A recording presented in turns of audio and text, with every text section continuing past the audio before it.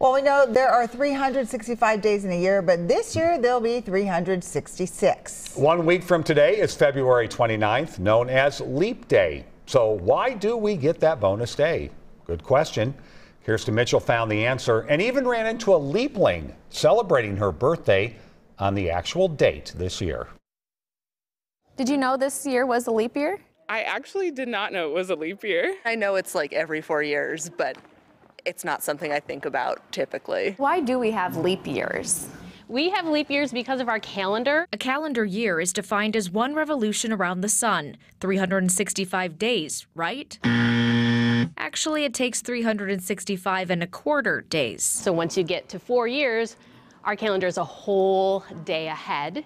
And so we have to add an extra day to realign things. Without leap day, in 100 years, our calendar would be 24 days off. In 700 years, summers would begin in December. Any idea why it's always in February? I guess I've always assumed because February's short. So they were like, here, have a bonus day? I'm not sure. Yeah.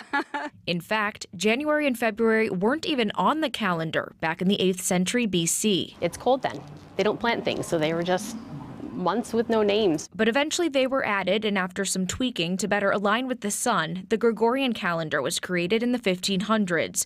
But February 29th didn't become the official leap day by British law until the mid-1700s. Would you prefer having that extra day another month out of the year? Probably in the summer. In June or July would be nice. I personally am partial to February. It's my birthday month, so, why not just add an extra bonus day to my birthday month? Those born on leap day would agree. You're not a leapling, are you?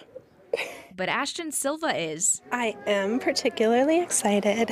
She's one of around 5 million people in the world known as leaplings who will get to celebrate their birthday on their actual birth date this year, February 29th. For me, it's normal, but it's also kind of special because I almost never run into anyone that has the same birthday. So what are you going to do with that extra day? We'll probably go to the park. We have a dog, so we'll take a nice walk. Hopefully the weather's nice. I feel like the greatest day to super clean the house while nobody is around. If I had it off, I'd get up to all sorts of fun things, but I think it's just going to be another day of work. With photojournalist Jose Pascual. Happy early birthday. Thank you. Appreciate it. Kirsten Mitchell, WCCO News.